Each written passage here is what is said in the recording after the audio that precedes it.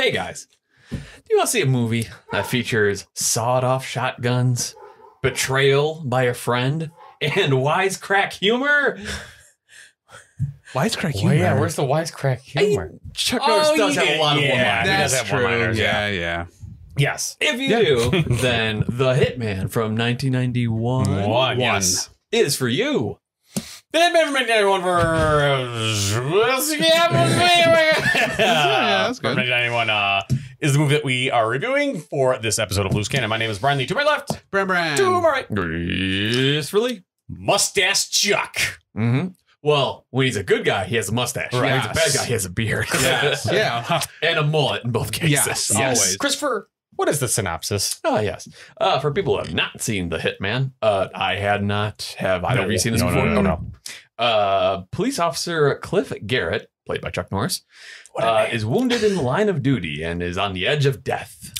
The DEA decides to use his perilous condition to their advantage. Brand, do you recommend The Hitman?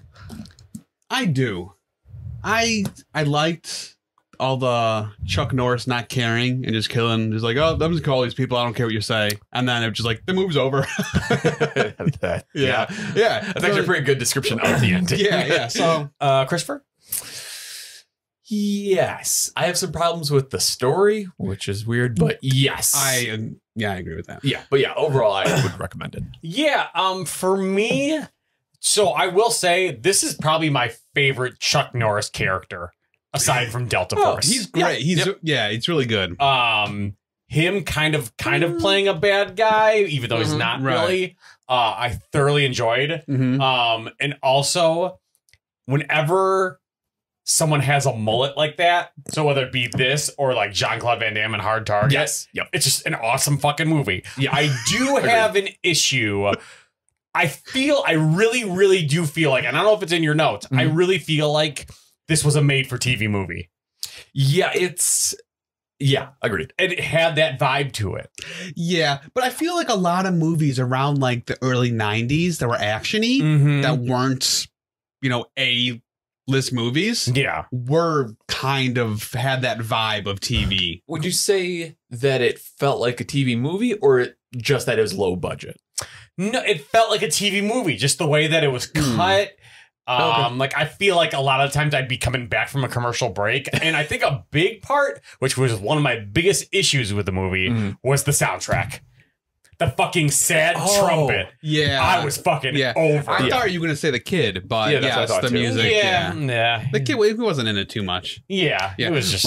But that's actually a really good point for the TV movie because it had that Chuck Norris like teaching the kid how to stick up for himself, and which wasn't bad, but it's very like after school type of thing. And he kept calling him Tiger. Yeah. What's wrong, Tiger? What's the matter, Tiger? What are you doing out here? Yeah, so when he's a good guy, he has a mustache, and then once he's a bad guy or undercover, he has the mullet. Yeah. Let's double cross Let's talk about the story because there's Chuck Norris is originally an undercover agent with like basically I would say like the Italian mob. Yeah. It's the Italians are the mob boss is Luganni. I think. Yeah. But then with the two Baluks or whatever they call themselves. Yeah. So like there's the Italians and then there's also like the French Canadians, which that guy's is Lacombe. Yeah, Lacombe. Yes. Yeah. And then the Iranians. Yeah. Yeah. So then the Iranian. Yeah. So there's like kind of like three nationalities. And then I think Chuck Norris's original goal is to unite the Italians and the French together. Yes. And the Iranians kind of like whatever. Right. Yeah. Well, to stop the Iranian threat of coming in and taking over their turf. Yeah. So basically you have like these three nations and then Chuck Norris is kind of like meddling with everything. And then his buddy from the beginning that double crosses him. Yeah. Does he have his own goals too? The Iranians. He works for the Iranians. For the Iranians. Yeah. So the Iranians are his people. Yeah, they're his people. But like that Luganni guy was also his people. That's what I was confused about. Right. So it didn't make too much sense. I was curious if Chuck Norris's former partner was kind of like Chuck Norris, where he's just trying to like have everyone battle each other. Well, that's how I kind of feel because at the end it shows like he helps Luganni, so it kind of feels he was like double crossing Luganni the whole time to get rid of the French. But then when the French are finally gone, then he gets rid of the Italian people. Yeah. And probably would have gotten rid of the Iranians sooner or later. You know, they don't, you know, specify that's going to happen, but the way the movie is, it kind of shows like he's like out for himself type person. So he makes deals that only like work for him. So, see, I mean, I'd say that's my biggest gripe with this movie is just the story and like who's working with who's double crossing who. It's really it's a lot of just double crossing. I mean, everything else, like the dialogue is like awesomely cheesy and like the fight scenes, the one-liners, like that's all awesome. Yes. Lots of slurs. Yes. Oh yeah. Yeah, there were a lot. The N-word. Yeah. Well, that one dad of that kid. The scummiest looking guy ever. When Chuck, when they, like the fight's over and Chuck walks over and just right through the screen, and then I'm just like, that was awesome. Yeah, that was screen doors. Yeah, exactly. That's why I was so pumped. That guy, he's got like a weird comb over. He's this big fatso. He's got the fucking creeper mustache. Yeah. I think he's like smoking like a cigarette too or something like that. Yeah. Which, how weird was that? That like, that weird old racist dude. He's like on his front step. Chuck Norris is on his front step across the street. Right. And like the two boys are just fighting each other and they're both just like watching. Like, God. Now, why did I write Chuck Norris the jerk? Oh, probably because he did the poke to the guy, like make him spill the coffee all over. But that's fine because the guy was a bad guy. I didn't know at the time. I just wrote down, but he did tell a dead baby joke for some reason. He did? Did you? No. You didn't catch the dead baby joke? Chuck Norris scares his partner. The partner spills coffee all over himself, and Chuck Norris thinks it's hilarious. Yeah, he's like laughing for like 30 seconds straight. But then his partner goes, "It's funny. He's a fucking dead baby." I don't. Okay. Did Chuck Norris say that? No. I was gonna say. I don't picture him saying that. Yeah. It was weird. I do like though after that first stakeout when he goes back to his apartment and Tiger is sleeping in the doorway. Yeah. So Tiger is like the neighborhood kid from across the hall. This is gonna be Tiger. It's fine. Yeah, and he's just like, come sleep in my sleep in my house. You're making it sound really but it's fine. It's fine. It was a different time. Right. And the mom is totally cool with it. But my favorite though is like, so like he makes him a bed and then Chuck Norris just takes off his necklace and then just goes to bed fully clothed on top of the sheets. He's like a vampire. Yes. Well, that and so like, we all know the cliche where you're like, people like have guns like in between the mattress or like under the mattress. He just put his under the comforter. Which that means he's like laying on top of it. It's like, oh, that doesn't seem comfy. Yep. Oh, then the mom comes and she shows up next morning. Oh my God. Interaction, it wasn't too bad. I wasn't really upset with that. It was a little weird. Which interaction? Weird between Chuck Norris and the mom. It was awkward. But it was sweet. That's what I'm trying. It was kind of sweet. That one was okay, but the interaction between the mom and the son. Yes. Tim, you better go get ready for school. It's Saturday, Mom. Right. They're both just like chuckling like a bunch of fucking nutbags. And I'm like, what the fuck? Everyone, there's a gas leak in this fucking apartment. Like, dude, it's fair. That exchange was a little, that was a little strange. And then the fucking name, he's like, you like model, you like model airplanes. Yeah. God, he's like, you want a key to my apartment? Yeah, the mom's like, that's fine. Right. But it was a different time. Yeah. Well, because she's like, worked 2 full-time jobs, 1 part-time. Yeah, right. Which, how would you even do that? I don't know. That's crazy. Well, because Chuck Norris gets home late. Must have been like 1 a.m, guessing. Maybe it was late. Right. I mean, he even said he got home late. The kid's sleeping. The mom doesn't get home until the sun's out anyways. So it's like getting ready for school time. So it's like... when does she get to sleep? Because remember when she's like, I got to get to work soon. Right. So she gets about 3 hours of sleep or something like guessing. That's crazy. Just goes to show what's wrong with America. Yeah, exactly. Speaking of questionable dialogue, so intermittently throughout the movie, Chuck Norris will meet with the chief, whoever he is. That Chambers. Every exchange between Chuck Norris and that guy, I just became more confused, or like I didn't really know. It's like I was like, was this like filmed for a different movie? What's happening here? It was very, very strange. But Chuck didn't care at all. But when they're at the aquarium and like there's like the manatees, oh, that was very sexual. Yeah, so Chuck Norris and the chief are having conversation at like an aquarium or a zoo or whatever. Right. And then the chief leaves. Yeah. So it's just Chuck Norris with these WHALES or whatever. Yeah. Go ahead. Yeah, and he's just like rubbing the glass. He's like, Yeah, baby. Yeah, you're beautiful. I mean, so he's fucking this kid. He's fucking those manatees. Yeah. Yeah. The DEA guy, or whoever, his boss, has no idea what's going on. He's like, "What, are you going to kill more people?" Well, because he's like, "Stop doing this stuff." And he's like, Chuck's like, "No." And he walks away. That's really all it is. Right. So this is back to the beginning where it turns out that Chuck Norris's partner's bad. And like Chuck is like, so the lighting like of that guy, he looked like Bryan Cranston or Malcolm in the Middle's dad. That's what I thought it was at the beginning. Because the lighting there makes him look like Malcolm in the Middle's dad. It was very strange. And then I was so disappointed when it wasn't. He would have been pretty young. Yeah. Well, I know. That's why I was like, this is really weird. No, because Malcolm in the Middle was late late 90s. Yeah. So I didn't like that show. I wasn't a huge fan. I think I tried watching it and just didn't. You're really not the boss of me now. You're not the boss of me now. You're not the boss of me now. You're that kind of punk rock. Yeah. Ska. Fuck ska, dude. How dare you? Really? How dare you? Dude, why is fucking horns in horns in fucking? There's some good ska. Name one. Mustard Plug. Is that a real thing? Yeah, it's a real thing. They're not. Well, Slapstick before they became the Broadways, before they became Lawrence Arms. Lawrence Arms is good. Yeah, they don't have horns. But their band previously, Slapstick. And why didn't they work? Because they have horns. Yeah. Well, I mean, Less Than Jake is popular. People like Less Than Jake. Less Than Jake. Ouch. It didn't hurt at all. Speaking of music. Yes. So you mentioned it a little bit. So there's this whole sequence where Chuck Norris is teaching Tiger how to do self-defense. Yes. And like he starts off by like telling like this story. Now, do we think that story was real or was he making up the story to try and relate to him? That's a true story from Chuck Norris's actual life. Really? Wow. It doesn't surprise me though. That's part of the trivia. That doesn't surprise me. Wow. Yeah. It makes Chuck Norris like look even like cooler, I think. Like more of a badass. Because he's getting picked on. Fucking Native Americans like pieces of shit. Yeah. Well, if that's the stance you want to take, that's fine. Saying, dude, they're alcoholics. They take all our money, and then they're beat up Chuck Norris. They own all the casinos. They don't know their thing.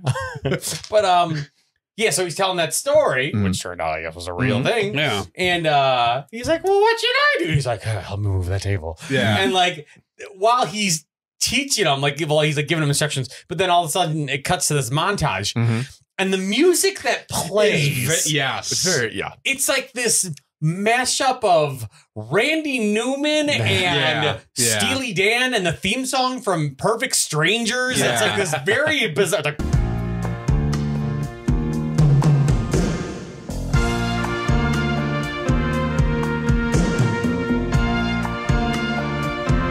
it should have been more like over the top. Remember the music from Over the Top? More like that. Not Meet Me Halfway. Meet me halfway across the sky. Yeah, something similar to that though, where the kids like oh no, what was the movie when they're it was one of the first ones we watched when they're driving the semi.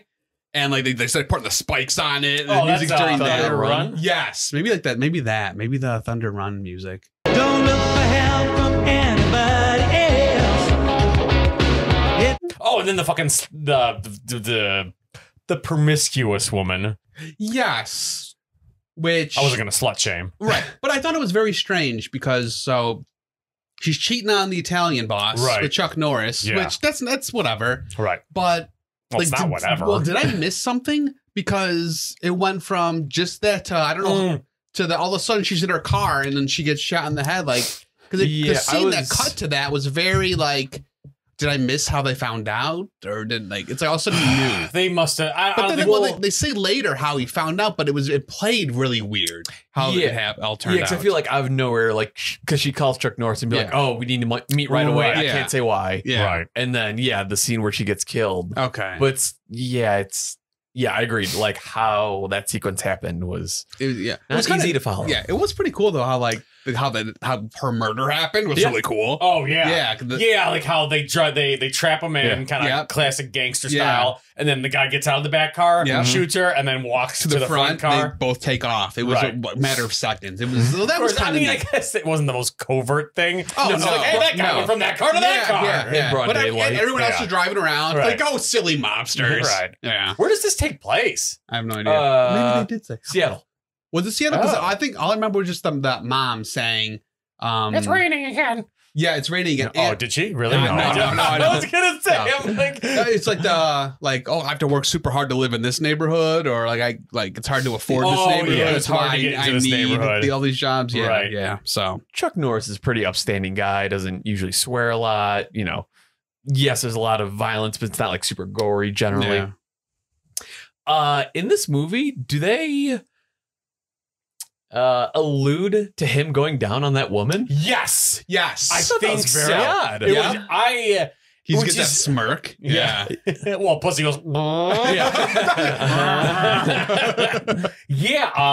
I was kind of surprised for Chuck Norris. Yeah, me too. Because I wonder if he was they were not married. No. Yeah, because I know later in life, didn't he become like a big God guy? Yeah.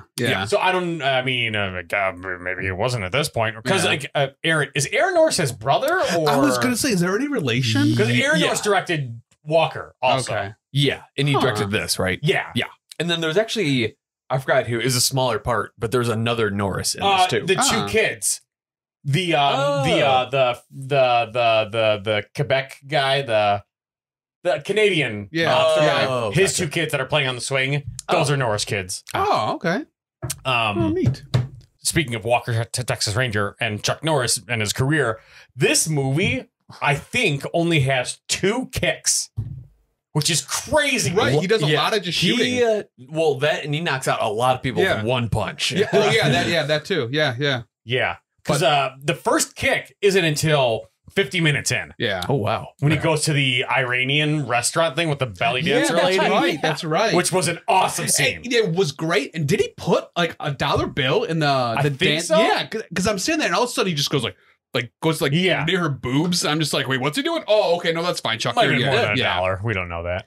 Oh yeah, he just put money in the and then he was like, "You guys eat this shit," because he was really like, I'm like, oh, Chuck, I'm like, you're gonna hurt their feelings. They were bad guys. Yeah, that's true. Yeah, but he like kicks that guy because they're like sitting at the short table. Yeah. He kicks that guy right in the face, and then he throws that bell at that other guy's face. That was awesome. When he just takes the guy's head and he goes, boom. Yes. It really looks like he's smashing a guy's face. Like the choreography, is that what you call it or whatever? Yeah, it was fantastic. Yeah. The guy did a great job coming up and looking like he just got destroyed. That was probably one of the best fight scenes throughout all this, because a lot of them were just stakeout shooting scenes. Yeah. So this was one of the only, like, in one place, Chuck's beating up like 5 or 6 guys, and then that's it.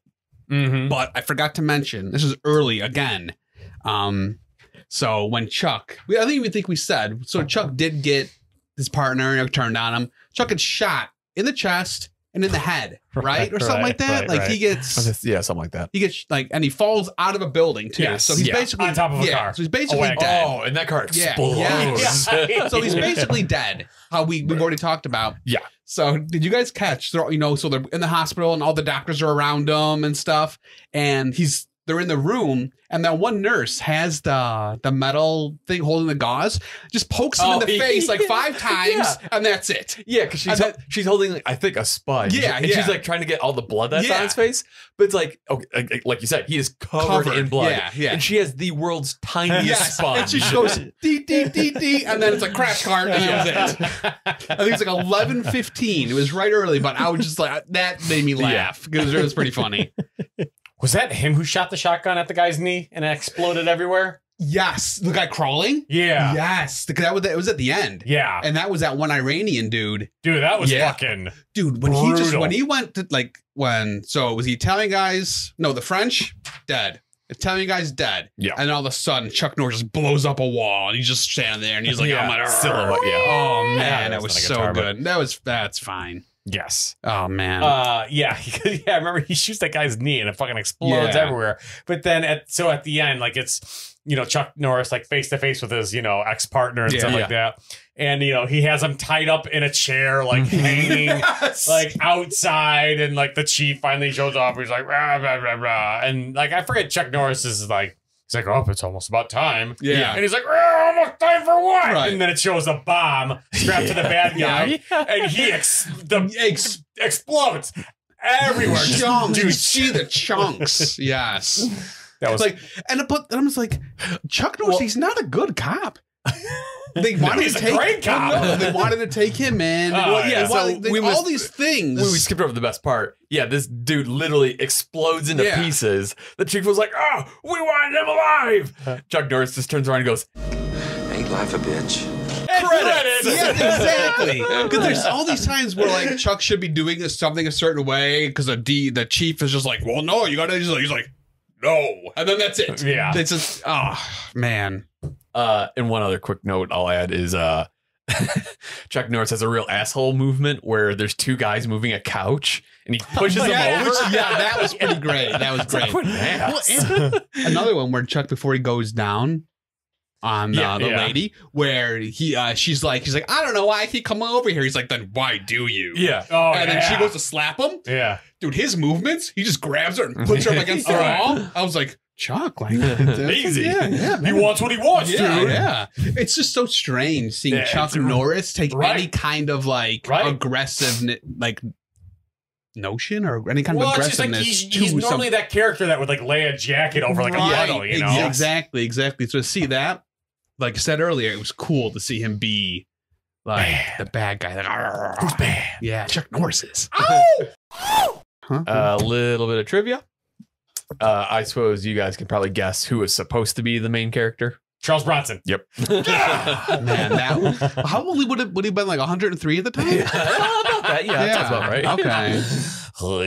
That's how he says going down on the girl. Cannon Group was so starved for money during the production of The Hitman that the developing house who was processing the film refused to grant them access to their own footage until they drew up a payment schedule. Man, I wonder how it happened, because it wasn't that many years before this where they had decent films, right? Or at least money makers. Cannon? Yeah, right? No, into the 90s is when they start kind of like... Is that... Yeah. Well, I forgot what movie it was. We covered what their last theatrical movie was. I want to say it was a Van Damme. Was it I feel like it was a Van Damme movie. Yeah, I think you're right. Yeah, I think you're right. Had some clear evidence that anyone could input trivia into IMDb. It is interesting that when they didn't even spell that right. What's the French guy's name? Lacombe. It's interesting that when Lacombe. That just makes me think of Principal Skinner in Vietnam or whatever. Yes. It is interesting that when Lacombe is talking to Grogan, no, I just picture Big Combe talking.